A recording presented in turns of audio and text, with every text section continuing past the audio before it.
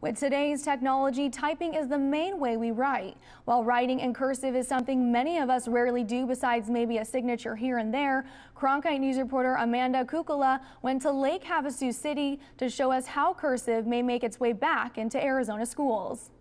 I think that everyone should be taught cursive. But it's not required. Cursive is not part of the Common Core curriculum that was implemented in Arizona schools in 2010. Senate Bill 1197 would change that, and students would have to learn cursive reading and writing.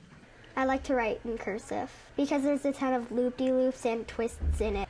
Third grade teacher Teresa Nigg makes sure her students at Starline Elementary in Lake Havasu City still learn cursive. I think it's a great idea because there's lots of research that cursive writing has linked to developing memory and fine motor skills.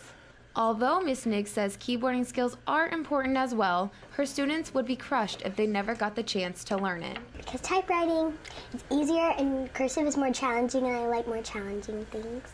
Because I'm used to writing print over and over again, and it's a change. Starline Elementary is just one of the schools in Arizona to still teach their students cursive reading and writing. But by putting this bill into place, it will soon require all schools across Arizona to teach their students cursive by the end of 5th grade. And it's also important to the Arizona Department of Education and the Superintendent of Public Instruction, Diane Douglas. She sees it as being more than just being able to sign your name, being able to read historical documents, but there are connections that can be made for students when they're writing in cursive that are different from the connections you make when you're writing just standard script. In a recent amendment, cursive would not be part of the statewide achievement testing if the bill is passed. In Lake Havasu City, Amanda Kukla, Cronkite News.